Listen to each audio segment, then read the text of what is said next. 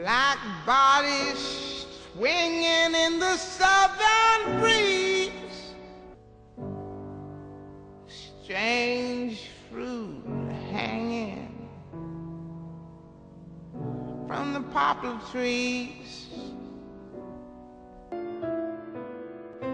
Over the years, I've been collecting artifacts. As a matter of fact, I've been collecting little pencils like this. I've seen alligators on jars. I've seen alligator ashtrays, and I've seen them depicted with kids in it.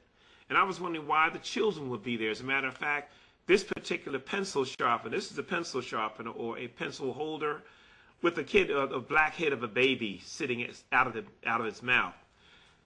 I didn't pay any attention. I have been collecting for quite a few years, and I have the posters and things like that about different things. And then one day I was down in Florida. I'd gone down with my wife, and I took a trip for myself off to the Wild Blue Yonder, going out to hunt artifacts. And in my quest to hunt artifacts, I came upon a pawn shop in Sanford, Florida. In the pawn shop was a gentleman who owned it. They went and got him and told him I was there, and I wanted to buy some of the shackles he had hanging around the walls. I asked him, could I buy them? He said no. He didn't want to sell anything. He just wanted me to see it. Then we began to talk. And I asked him, I said, look, please let me buy something. I got to take something from here. He says, no. He says, I don't want to sell anything. He said, but I'm going to the back and I'll sit down. Meanwhile, he came out and came back out and began to talk to me. He said, he said, you probably don't know this. He said, but years ago, he said, my grandfather, before he died, told me of the things they would do. He said he would go down. He said his grandfather said they would go down and they would take babies with them. I said, what do you mean babies? He says, well, let me tell you. He said the slaves who had babies, they would steal the babies during the course of the day, sometimes when the mothers weren't washing. I said, what do you mean babies? I said, you mean babies like 5 or 6 years old? He says, no. These babies, some would be infants, some would be a year old.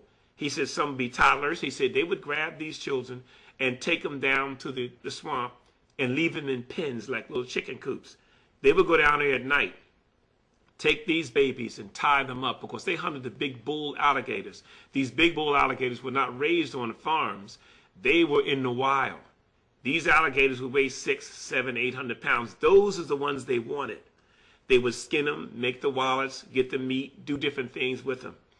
He said, but what they were doing was tie them up, put a rope around their neck and around their torso, around here, and tie it tight. He said, I said, well, what would the babies be doing? He said, well, my grandfather said they'd be screaming. He said, what would you do? He said, just let them scream. He said, what they would do, it would help them to chum the water. He said, when they would throw the babies in tied to this rope, he said, in a matter of minutes, he said, the alligators were on them.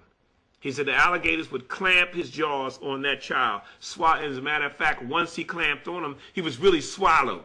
You couldn't see anything but the rope. And we would pull the alligator in and tie his nose and hit him in the head with an axe, a pickaxe. He said we would then drag him to the shore.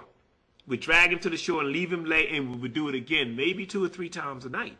He said, I said, so what do you mean? He said, well, yeah, they were taking these babies and killing them for alligator bait. I said, so all these things I've been collecting, all these things I've been collecting are really, really something that I can really talk about and say they're of a truth by what you say. He said, I'm telling you, he said, nobody wants to talk about it. He said, I'm only telling you because you're here. I may never hear from you again.